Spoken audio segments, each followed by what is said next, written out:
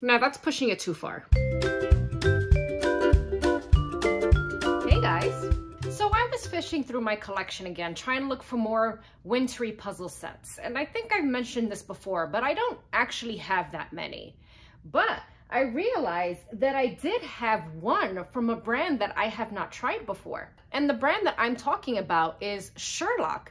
Now, I picked up a number of sets during one of my last trips to Dollar General. I think it was during their summer clearance sale, and I picked up a whole bunch at an amazing price. And I almost forgot that one of the sets that I picked up was a snowy, wintry scene. And the set that I am talking about is called A Village in Winter. The artist is Steve Crisp. It is 1,000 pieces and it's 27 by 19 inches when it's completed.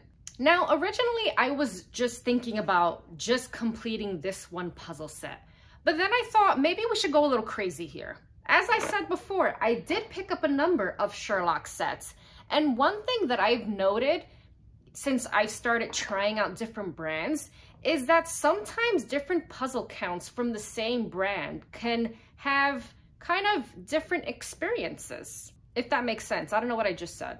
Or different levels of quality. I think that makes more sense. So why not try some of the lower count sets? So I also have here one of their 500 count sets. And this one is called By the Sea. The artist is Kathleen Denis. And when it's completed, it's 19 inches by 13 inches. And then we also have this very cute image here, and it's a 300 count set. And this one is called Barbecue at the Round Barn. Oh man, that sounds good.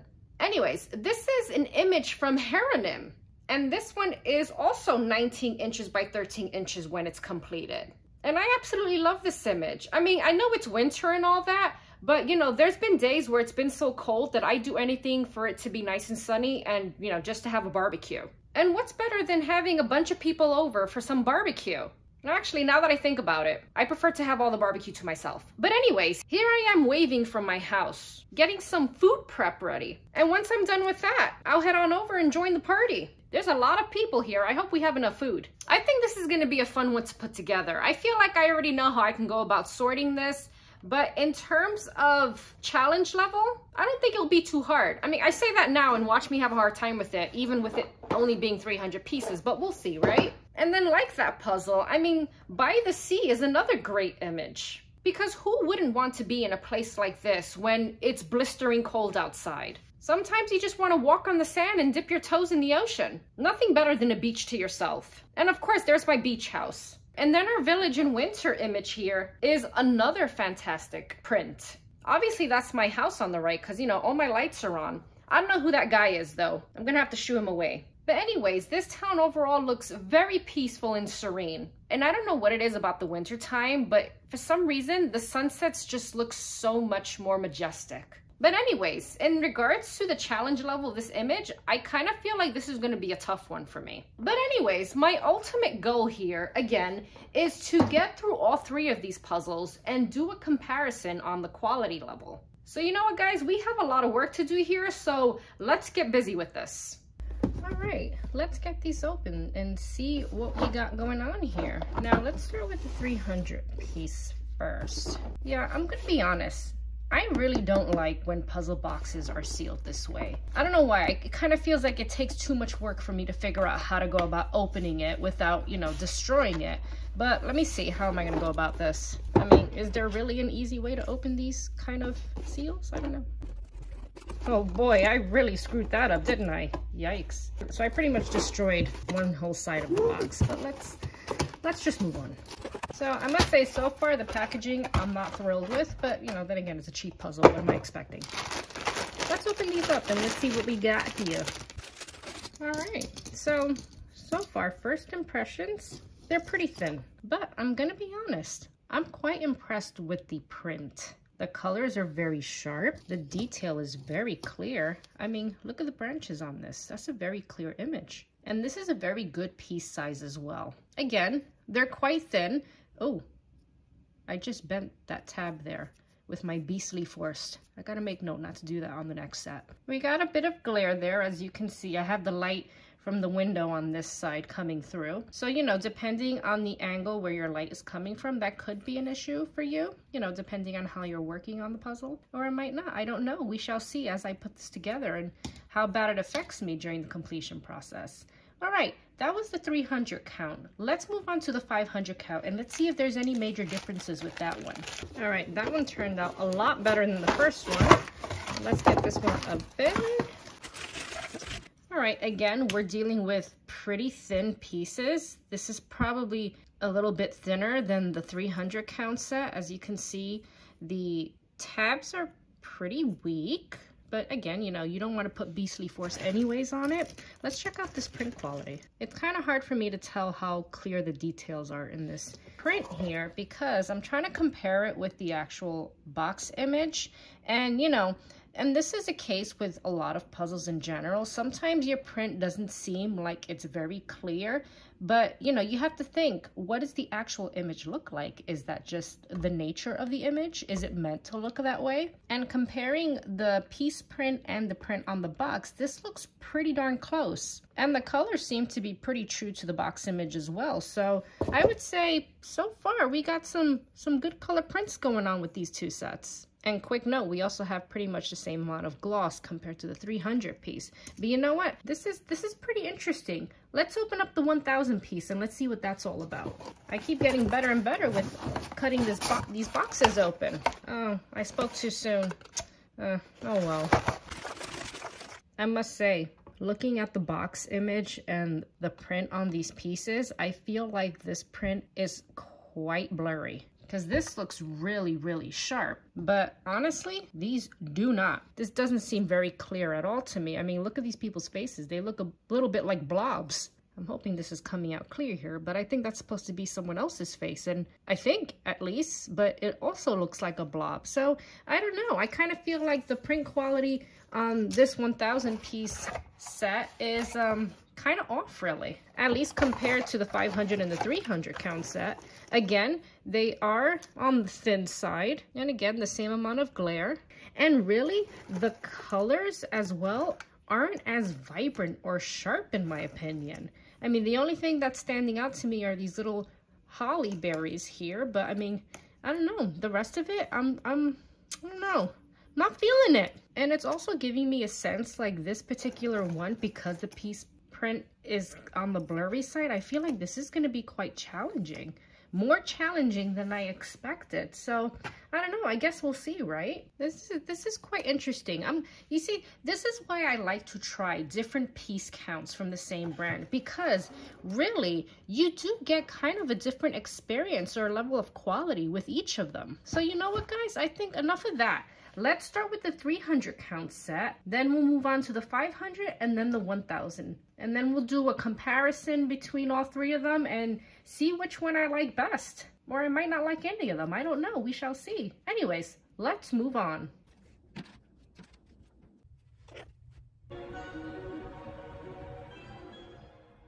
All right, this sort was a real quickie. I didn't drive myself too crazy because it is only 300 pieces. But anyways, the first tray, of course, is the edges. I did the next one here with just like water pieces. This tray has anything with the grassy areas and flowers. Next tray is anything with the buildings. And then the last tray is any pieces that had people in them. Yeah, pretty simple. Nothing too crazy, nothing too detailed, just simple sorting, so we can just move on with this now. Let's go. So I started working on the edges and pretty much started getting a really good idea on what kind of experience I was going to be dealing with here. And I must say, I was quite surprised, in a good way though. In the beginning, I wasn't too sure what to expect, considering the pieces seemed to be quite thin to me, but the fit was just right. And the hold, what a fantastic hold these had. And it didn't matter how big or small the sections were. I was able to slide them around my table, pick them up, drop them. It was great. And you know I love to be able to do that kind of stuff. So I was really happy working on this. And I did have some issues with glare, but it wasn't too much to drive me crazy. These pieces were a great size and the print was solid, so I was able to see the details very well anyways. I love this image, and I didn't find it at all challenging. You get like 3 different piece shapes here in some slightly different variations, so it was some quick and easy fun. This puzzle took me about an hour to complete, and as soon as I was done with it, I gave it a quick pickup test and it passed. But when I moved on to see if it would pass my storage test, I don't know, something came over me and I did something I shouldn't have done and I destroyed it. But that's okay. I did test a small area of what was left of it and it looked like it would have been able to be separated into sections and saved in the box quite easily. But I'll make sure to be more careful next time. But anyways, let's pay a visit to my beach house with the 500 count set. Alright, again, another quick sort. So first tray we have edge pieces, second tray I did anything with house details and the bike. This tray here is kind of like a lot of plant life in here with nothing much else going on in there. This tray is sand pieces with some plant life, so you kind of have some sand with detail in there. That's sand, I thought that was water, but it's actually the sand, which from this little area right here. Next tray, we have water and plant detail, so it's gonna be anything kind of like in this area here, where you have some of the fencing, but there's the water in the background, and then you also have this area with the sky and the water pieces as well, as you can see there. This tray mainly is just plain sand pieces. There are a few details here and there, but it's very minor, but again, mostly plain. We have an empty one, and then this one is all sky pieces, which are pretty much all plain except for a few pieces here which have some birdies on them. Pretty simple. I thought this was gonna be harder, but it was actually pretty straightforward and easy, so let's continue.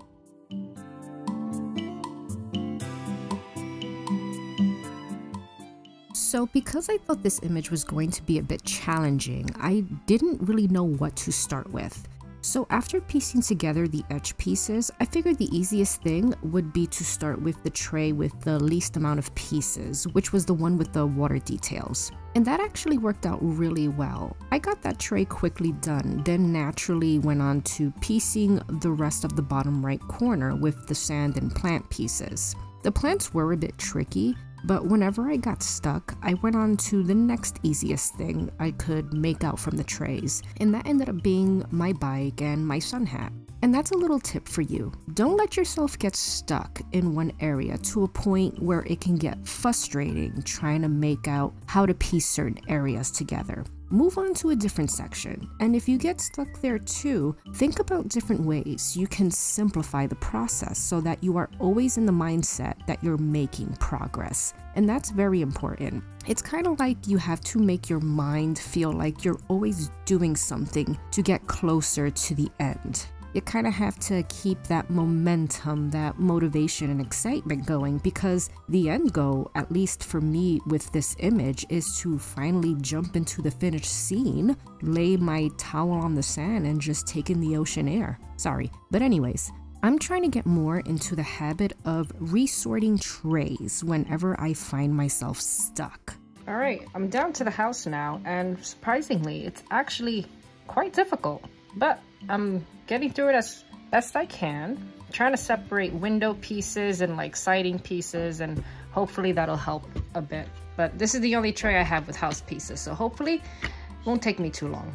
So as I've said many times before, there are many different ways you can go about resorting. In this instance with the house, I separated the pieces by detail. So for example, here I made 2 piles, one for the windows and one for the house siding. And honestly, even after doing that, it still was a little bit tricky because the pieces in each pile looked very similar to each other. But at least I was able to focus my mind on one pile at a time instead of one bigger pile with everything all jumbled together. And once I got that done, I moved on to the sand tray, which was all plain pieces. They all looked the same.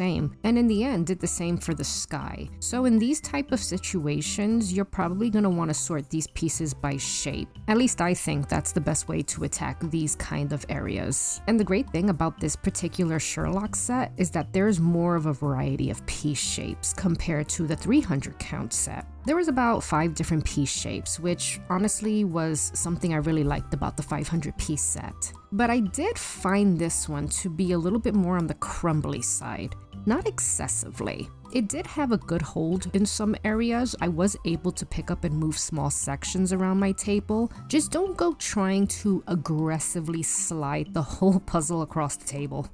Well, small sections do have a good hold, but if you try sliding it and you're not, too careful, in other words, you're being too beastly, this will happen very, very easily. So yeah, don't move it too quickly, or, don't be brutal with it. This puzzle took me about 4 hours to complete. I honestly thought this image was going to be a lot harder, but it turned out to be another session of good, quick fun. Quick for me, at least. Now, I was surprised when this one stood up to the pickup test. For the most part, I mean, now as I look at this footage, I can see it starting to come apart. As I said before, I did find it to be more on the crumbly side, so I wasn't too surprised that it didn't make the trip back down. It is what it is. Still fun though, and with this second Sure Lox experience behind me, I still found it to be an overall better experience than the 300 count set, even though the hold wasn't as solid. But we'll talk more about that later on. Let's finally move on to the last set, which is my wintry village. Alright, now I already knew this was going to be a challenge in terms of sorting, and especially so after seeing how blurry some of the pieces looked to me. So here's what I did. I have the edge pieces. This tray here is pretty much just plain pieces. There's not really much on any of these, and if there is anything on them, it's very little. But as you can see, these are like yellows, whites, blues, but for the most part plain. Next tray, this was difficult. I kind of put pieces that I knew had snow in it. And I know that doesn't really make much sense considering this is a snowy scenery, so there's a lot of snow everywhere. But I mean, to be honest, I don't know how else to explain it. But as you can see, there's snow with like bits of detail here and there that are for the most part blurry. But yeah, anyways, next one, we have pieces for any of the buildings, at least what I can make out were buildings. Next tray is anything with people. This tray is, I kind of felt like blue had to be separated. So I kind of did anything with like this dark blue tone, and it's gonna have details in it too. That's pretty much the best way I could describe it.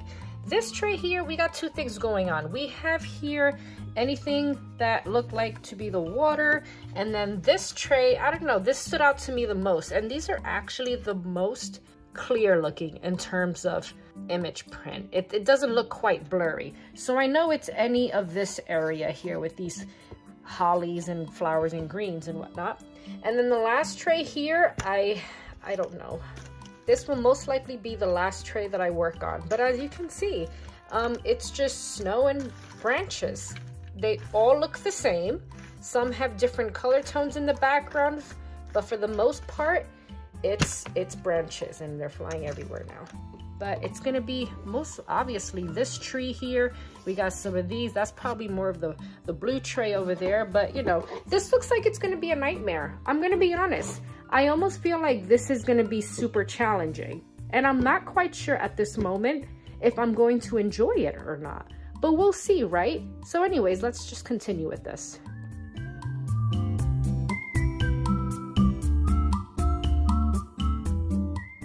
Alright, so that wasn't too terrible actually. What I basically did was I did them, the most obvious areas first, and then from there just kind of like resorted it on the board by shape just to kind of help get through these really difficult areas like the snow and the sky and whatnot. And after doing that, it was pretty straightforward. Much easier than I expected, but I don't expect that for the rest of this puzzle image. So, you know what? I think I'm gonna make sure I stick with the resorting method in order to, figure out where this madness goes. In terms of next tray, I don't know. I'll probably just do this one here since there's only a few pieces and it looks pretty easy, I hope.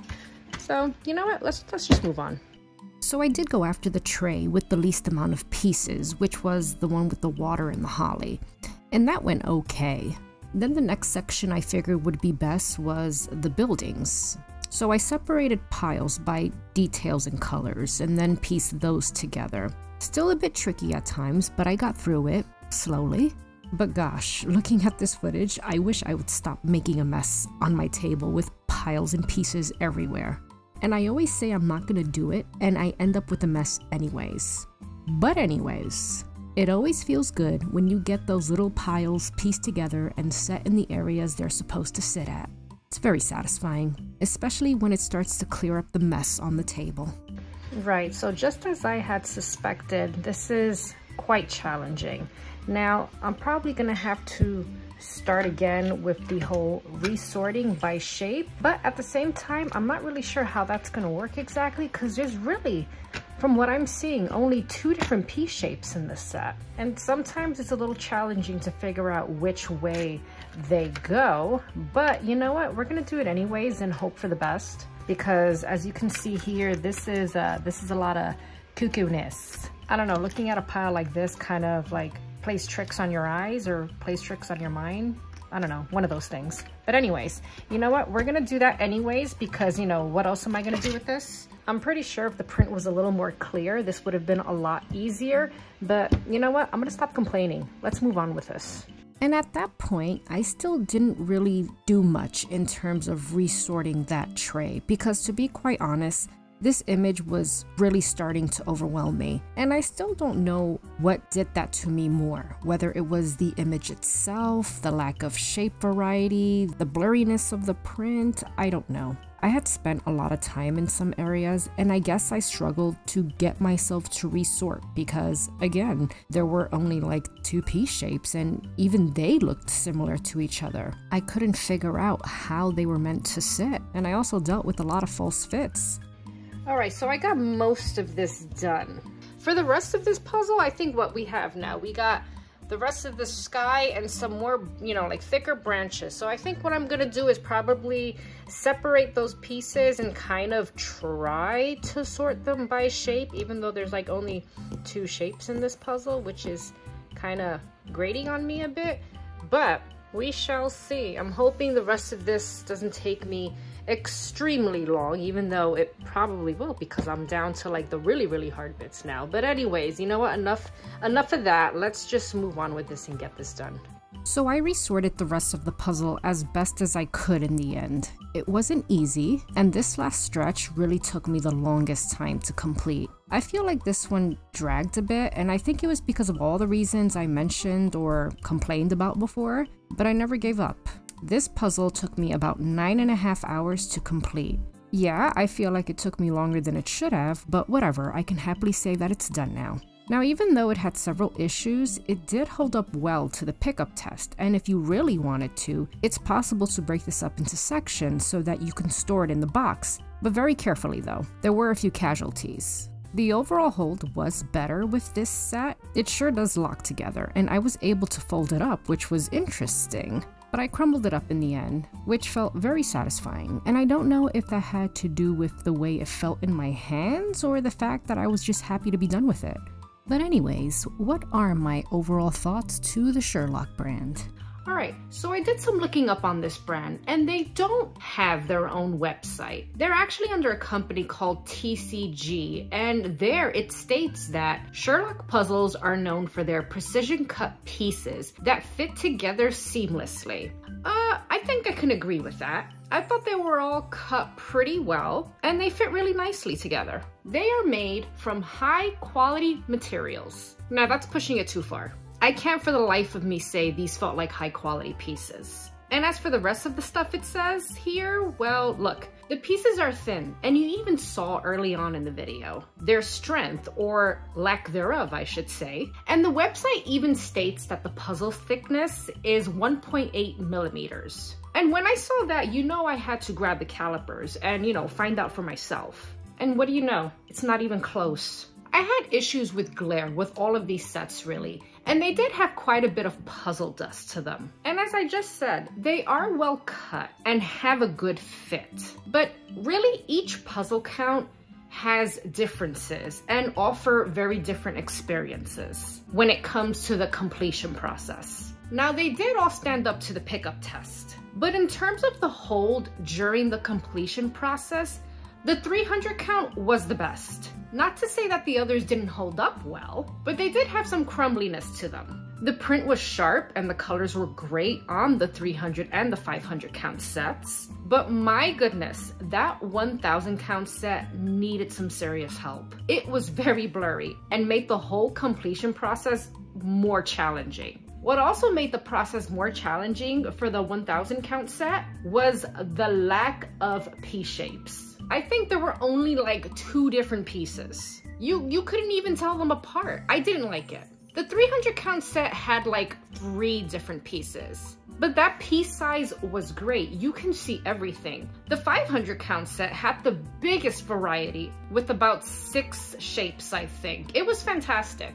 And if I had to pick a favorite experience out of the 3, it would have to be the 500 count set, my beach house. And that's mainly because of the variety of piece shapes, the print quality, the fit, and the overall hold was okay. It certainly was my most enjoyable experience. But after coming to terms with all of this, I realized something. I picked up these sets from Dollar General, and they were priced at $5 each. Now, if you look up other online stores, I think I saw some of them at Walmart, there's some on Amazon, but there's quite a difference in the price. And if you study the images closely, and I'm talking about the images of the packaging, it looks very different. Not like what I have here. The packaging, honestly, for these sets suck. I don't like them. But it looks like what we have here, how do you say, we have different versions of the Sure Lox puzzles that has different quality levels. And I guess that just depends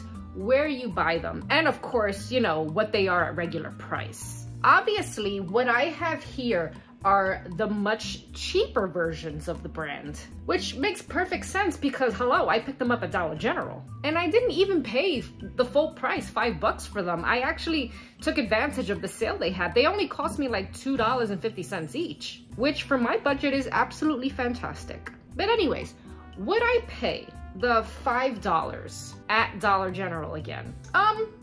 I think so, but it would probably only be for the 500 count sets, and it would have to be an image that I just can't refuse. Which, by the way, my Dollar General location seemed to have quite a nice variety of images. What kind of selection does your Dollar General have? Let me know down below. I don't think I would get another 1000 count set, but you know, that's just my preference. At the end of the day, take all this information that I've spewed out to you and think about what is more important to you. Because we all have different preferences when it comes to puzzling. But I would for sure take advantage if they were having another super sale like the last time. Because at $2.50, even $5, you can't really go wrong with, you know, what you're getting here. Because then again, you can't expect much. You get what you pay for, right? So who knows, maybe I do need to pick up a more expensive Sure Lox set and do a comparison to kind of see if better versions or ones with better quality actually do exist. But I'm super curious now, so let me know down below, what have your experiences been with this puzzle brand? And if there are really other better versions out there with much better quality levels. Anyways guys, it's practically 1 million years later, and this video actually turned out to be way longer than I would have liked. So I'm gonna get moving on to my next puzzle now because I am super excited about it, and it just so happens to be the one that you guys voted on. And if you're new here and you want to find out what puzzle that is and what I have to say about that brand, be sure to subscribe. And if you're looking for a place to share your own puzzling experiences and make new puzzle friends, I do have a community that you can join. And I'll leave a link down below so that you can look more into it. And finally, thank you all so much for watching. Hope all is well, and I will see you in the next one.